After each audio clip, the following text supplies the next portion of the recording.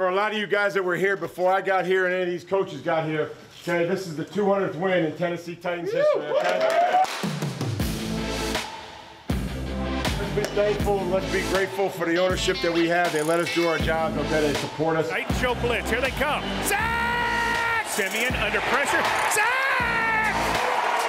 Naquan Jones! Tannehill fires quickly, caught Johnson. 50 yards and a first down. He's hit, he lost the ball. Cole with the big hit. Keep swinging and do it together. Do it together.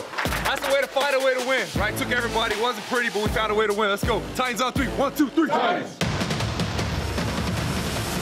Tighten up.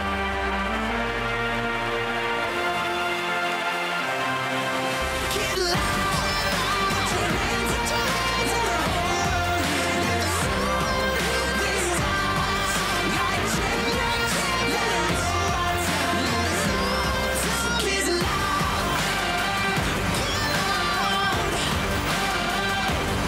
And tighten up, tighten up.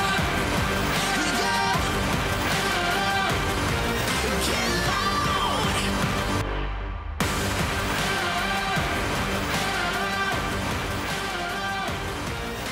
With the head coach, I'm Mike Keith, and this is the Mike Vrabel Show.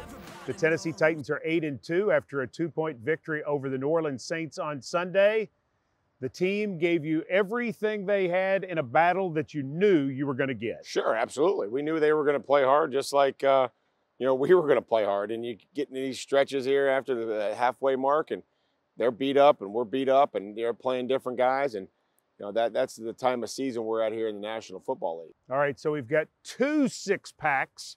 We're going to run the first one here, and these are some of the biggest plays of the game, starting with a 50-yard pass to Marcus Johnson. Yep, it's great to get these catch and runs. And right here, we're in empty. We get an attacker, man coverage. Marcus is able to get inside, and Ryan's able to catch him on stride. Nick Westbrook there is trying to get an extra block, not really sure where he's going to go. Just get on him, Nick. Don't worry about directing traffic. Just get on him. Let Marcus or let the guy with the ball decide. But, you can see a throwing lane, clean pocket. They bring 5, and they're in post safety man. So, we're able to gain a huge play there in that situation. Ryan does such a good job throwing it where the guy can catch it and then run with it. Well, that's key, and then we have to do a better job of that. There were some throws that, we'd like to be in better placement, and, receivers got to make the quarterback right, and the quarterback's got to make the receivers right. Okay, this throw was pretty good on a trick play. Let's take a look at Adrian Peterson in the Wildcat, and then a handoff. Yeah, just a little trickeration here, trying to hit a shot down the field, but at worst, it's still an explosive gain there. To find an AJ, this is a good front. There they are. They play a bunch of guys. They're long, they're athletic, and hopefully we get a little better ball and we give Ryan a little bit more time, but.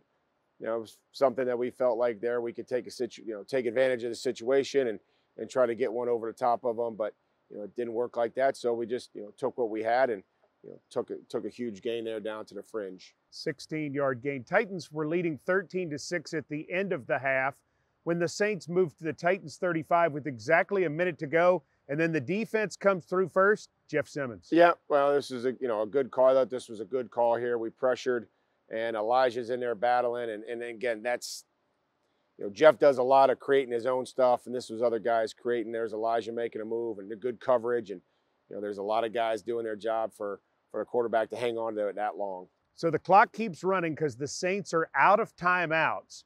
And so they've got to get back on the ball. They snap it with 38 seconds to go, and yet more pressure and another sack. Yep. Harold tries the edge. And, again, Harold gets up, does what he always does, chases. And, sometimes you get you a covered sack, and sometimes you beat somebody, and sometimes you just get one because you have great effort and everybody else is around you is doing their job, and that was the case there. And felt like we handled that situation really well, really well, made them get them out of field goal range, and then 5 seconds left, they ran out of time there to try to get into field goal range. Stays 13-6 as we move to the second half.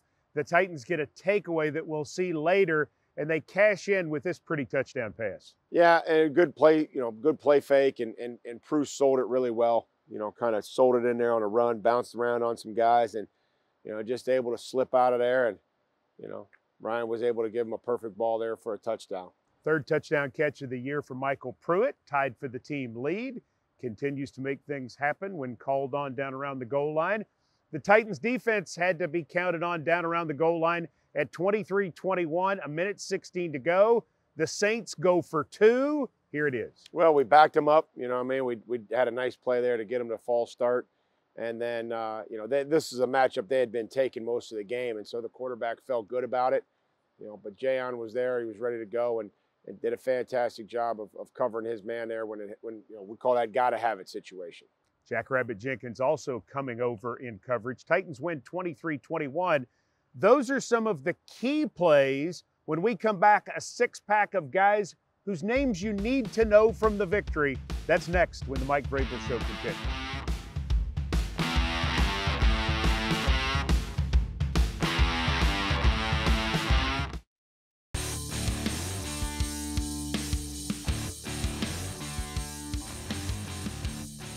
This season, due to all the injuries, the Tennessee Titans have currently played 82 players.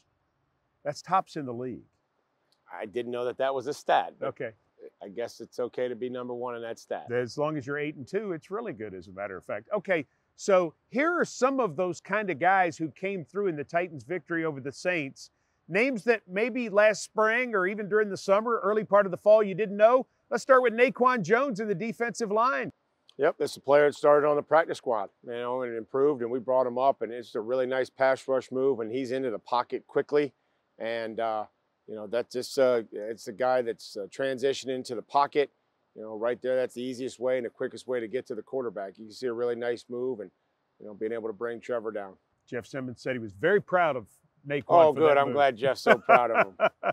That's okay. Now, speaking of Jeff Swaim is a name maybe you knew at tight end, but gosh, he's caught 4 passes in each of the last 3 games. Here's a 16-yarder. Yeah, I thought this was a well-designed play. We just need some extra blocks down the field here. You know, AJ's got to be able to block better when he doesn't get the ball. We always talk about that, but I thought this was a well-designed play. I thought Taylor did a nice job of coming back here, sealing the edge right there. If Ryan wanted the edge, he could have taken it. A lot of guys open right there. Prue's open, and, you know, just catch the ones they throw to you as a tight end. All right, so 2 guys on this play whose names you need to know, Dylan Cole and then Torrey Carter. Cole with the hit, Carter with the recovery. This is the second half kickoff. Yeah, we're looking for speed here, and nothing changes the game like a kickoff fumble on special teams, fumble recovery. Dylan's double team. That's him getting up off of it, makes an excellent hit, you know, a good, hard, legal hit. And Torrey's running to the football, and good things happen when you're around the football. But, you know, they double teamed Dylan Cole. He was on the ground, gets up, and you can see it put his face mask and his helmet right there. Great tackle, and guys running to the football and a huge recovery. Torrey's in there. He has to fight for it. There's a skill to getting a fumble. I'm sure there's some stuff going on down there at the bottom of the pile that's probably not safe for work. All right. So how about another Marcus Johnson shot? Marcus Johnson, a guy that was cut by the Colts early part of 2003, signed by the Titans right before the Baltimore playoff game, played well in the preseason, hurt, and a big game on Sunday. Yeah, you know, Ryan, you know, good stair step there, match coverage. Ryan does what he always does, standing in there, getting hit. We got to protect better. But I thought this was a great job by Marcus by creating separation. I mean, this is man coverage. You know, he straightens the guy up, he's physical, comes over there, and, you know, he wanted to score. You can see that he wanted to score, and he's starting to build some confidence. So, you know, that's a great thing to see. We're going to need to see more of that on Sunday. Speaking of confidence, Deontay Foreman, first double-digit carry game for him in nearly 4 years, 78 total yards for him in the ball game, 2 for 48 on catches. You know, again, I thought this was a well-designed play. You know, Ryan being able to pump over there to AJ, great blocking down the field. And there's Deontay. There's guys getting extra efforts. Stays in bounds, come back, get us a couple extra yards. And, you know, that was a huge X play there, well executed, well blocked. You see Ben out there getting the linebacker, let us get the play started. Prue on the second level. Here comes Big Raj cleaning up whatever's left, and Deontay running with it. Roger Saffold is always hustling. I would say most of the time. we all need to hustle a little bit more. All right, so let's take a look at one more hustle play. Who else but Nick Westbrook-Akina, who makes the play on the onside kick. Never any drama with NWI. Nope. He just does his job most of the time, and that's always great to see. We put the guys out there that we trust, and Nick's got a block if the ball's past him. If he feels like he can recover it, we trust him too right there, high point it. Matthias Farley coming over there and cleaning up and protecting him is something that's going to go unnoticed, but that's a huge team play right there. Him hustling over there to take some steam off the guy that's trying to hit Nick. Smart player. Absolutely. All right. Speaking of players, how about naming a Titans player? That's right, ladies and gentlemen. It is Delta Dental's Can You Guess This Titan? Let's take a look at the picture. Worst part of my day, Mike. No, it's not. Don't say that. Well, The people at pressure. Delta Dental. No. I love Delta Dental. I know you do. The pressure of But it this hurts their game. feelings. They think you love this. All right, we need to go to break. When we come back, Mike Vrabel will attempt to guess this Titan. And we I will. know this one. Okay, fine. Wait till after the break. It's a show. The Mike Vrabel Show, continuing next.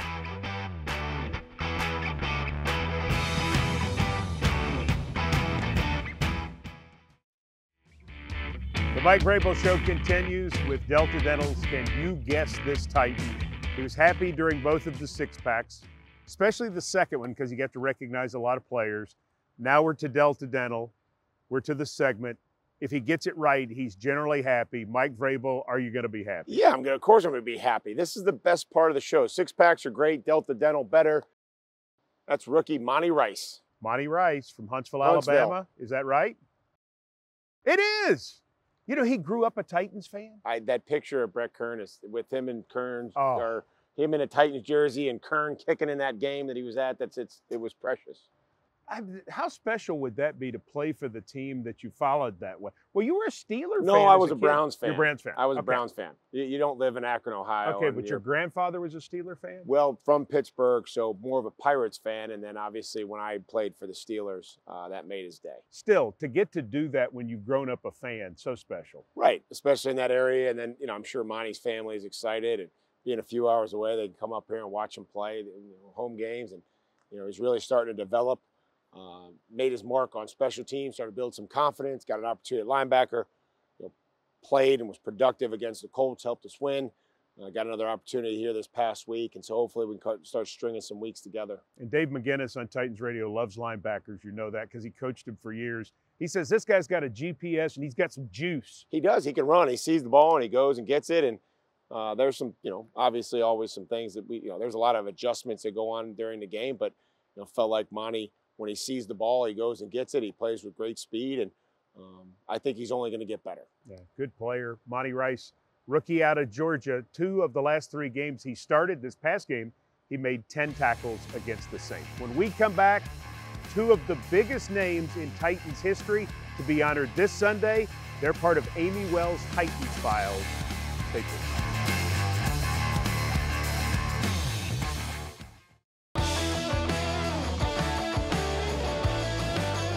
Sunday at Nissan Stadium, it's not just a big AFC South matchup between the Titans and the Texans. It's a day where the Tennessee Titans will put into their ring of honor 2 of the men who helped establish Titans football in the Mid-South. I'm talking about Floyd Reese and Jeff Fisher. As Amy Wells delves into the Titans files, she goes and gets an assist from our in-house expert on both Fisher and Reese and what they meant.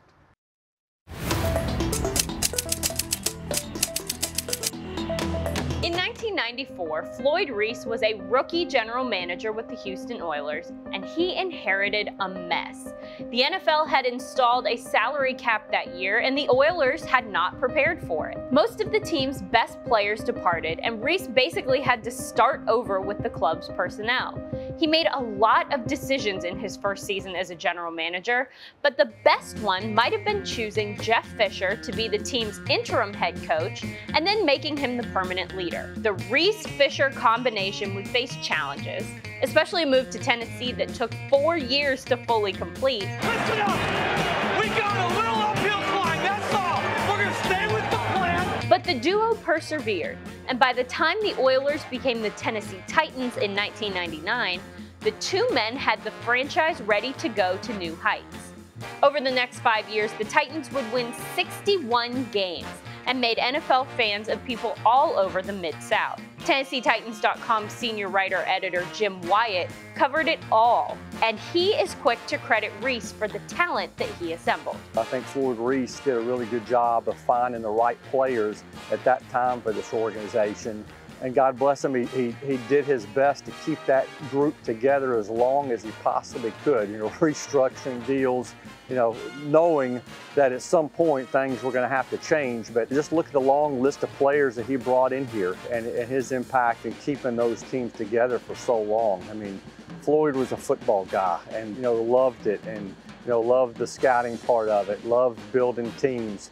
Love working with Jeff Fisher together. And yes, Jeff Fisher deserves a lot of credit for, the successful run, but Floyd Reese helped build those teams. I'm very happy he's getting recognized for that. Jeff Fisher has been recognized for the 147 wins that he totaled in his 16-plus years as the franchise's head coach. But Fisher was more than the Titans head coach. He didn't just win games. Fisher dove into Middle Tennessee in a way that no one could have imagined. He became the face of the NFL in the Mid-South. He was out there in the community. He was trying to, generate some buzz with the football team, building a program at the same time. Ended up getting this team to 4 playoff appearances in 5 years, 2 AFC championship games, a Super Bowl, and at the same time, built a fan base that is strong in large part because of the work he did back then. He was a stickler on details and, had people in place that helped him do it, had players in place that had his back at all times, and there was a culture when he was the head coach, certainly during the successful run, that wanted to fight for him. We lost Floyd Reese to cancer on August 21st, and everyone is crushed that he won't be there on Sunday to go into the Ring of Honor with Jeff Fisher. They didn't always agree, but with years of hindsight to draw on, it's apparent that this was a great duo. Floyd Reese and Jeff Fisher made the other better, and in the process, made the Titans special. I mean, they had different personalities, and yeah, maybe they did butt heads on some draft picks and some personnel moves, but you always got the sense that they were in it together and in it to win together and had each other's back at a time when everybody was trying to, pull the weight the same way. So, I have such good memories of both of those guys, what they did for this organization, what they did for this community, and what they did for the NFL. I'm happy to see them recognized. We can't wait to see them put in the Ring of Honor on Sunday, and we can't wait to see the Titans try to go to 9-2. The Nissan Keys with Mike Vrabel when the Mike Vrabel Show continues.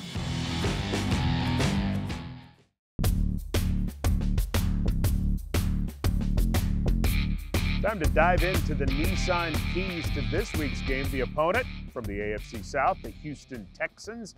Their record, not stellar, but they've certainly done some good things, particularly on defense, and that's why key number 1 is about cleaning up the offense a little bit. Just the operation. We have to be better operationally. We have to get out of the huddle, see what's going on, make our checks, make our calls, and play with better fundamentals. This is the time of year where guys are beat up, guys are banged up, and we have to play with better fundamentals. We have to catch the ball better, block better, try to take care of the football better, ball security. This team has caused fumbles, it's gotten turnovers. So, if we're sloppy, it's not going to be easy. And you want red zone offense to execute better as well. Well, we always do. We took a step back against the number 2 red zone defense in the league, and so we knew that it wasn't going to be easy, and we didn't make it easy on ourselves because just too many self-inflicted wounds last week. Okay, I'm guessing that key number 2 in the Nissan Keys has got to be something about defense, right? Well, yeah, it's about forcing negative plays, sacks, tackles for loss,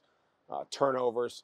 We've got to cause more fumbles. We're playing okay defensively, but we're not knocking the ball away from anybody. We got to start hitting people in a manner in which the ball comes away from their body, and like Dylan Cole did on a kickoff. All right, so let's talk special teams. Titans special teams have been very good overall this year.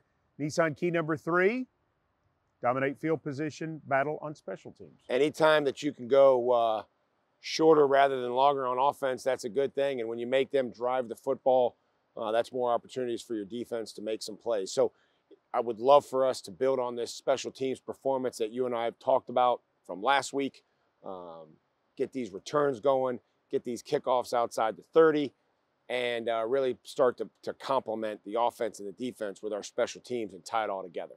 Brett Kern pens them. Chester Rogers comes up, catches punts, returns punts. Marcus Johnson, a nice job on kickoff. He did. We covered everybody up, and he hit it. And, you know, I didn't think we did much on the first one. We were out to the 31-yard line. So just by not having penetration on the kickoff return is going to help us get these things started and get the ball outside the 30. So good to be at home again.